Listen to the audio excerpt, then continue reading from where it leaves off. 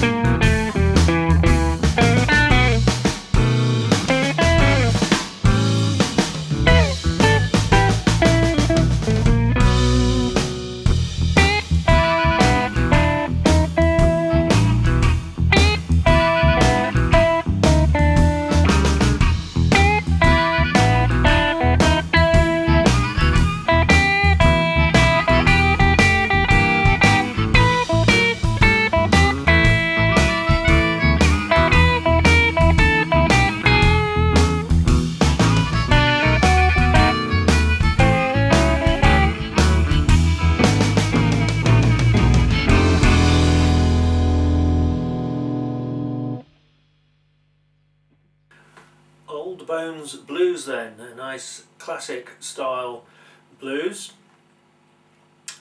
Main thing here from the point of view of tone is you remember to keep it basically clean but just breaking up, especially when you dig in a little bit. Take seriously their observation in the walkthrough about tone, that you can affect the amount of overdrive coming out of your amp by using the volume on your instrument. They suggest keeping it at 7 for most of the track and then bringing it up to 10 for the solo, and then obviously take it back down again when you go back into the more composed part of the track. Plenty of detail in the point of view of stopping sounds we've made. And because we're in the key of E, there's quite a lot of open strings, so a lot of times you might want to either use your left hand to damp or maybe drop your right hand on. But basically right in the first bar you've got a quaver rest, an 8th note rest. That's the little thing that looks a bit like a 7 that's been punched on the nose, in case you're wondering. You've also got crotchet rests, and basically I have to keep reminding folks that that's just the kind of detail that examiners are looking out for. So if you happen to be looking more at the tablature than the notation, I would just take a pencil and write all of those rests in to the tablature, sort of more or less on a on a line with the tab numbers, and right at the beginning, even just as you're first learning the tune, so that that thing of stopping notes gets built in right at the beginning. One of the things you tend to find is people kind of sort of half learn things, maybe just to decide whether they want to really do it for an exam, and then all sorts of lazy features sort of get left in the performance. And one thing I always like to remind people is that you may do something right at the beginning of learning a tune, which may or may not be the most ideal thing, but that will tend to come out when you're under pressure, and you'll be under pressure in the exam. So when you're learning something, try to learn it with as much of the actual detail that's going to be required as possible, because in the end, when you're actually put on the spot, you're more likely to do things the right way around, as it were. In bar 10, when I was playing it, I wanted to play it more or less straight as written, but bear in mind that you, as the interpreter in the exam, you can make things your own way so long as they work. So when you have bar 10 which goes, you could also do that last note on the 4th string 3rd fret, 4th string 5th fret, just to bend it up just a little bit. 2 bars later you have that 3rd fret note here that bends up It's the same kind of thing, it's the same note and an octave different.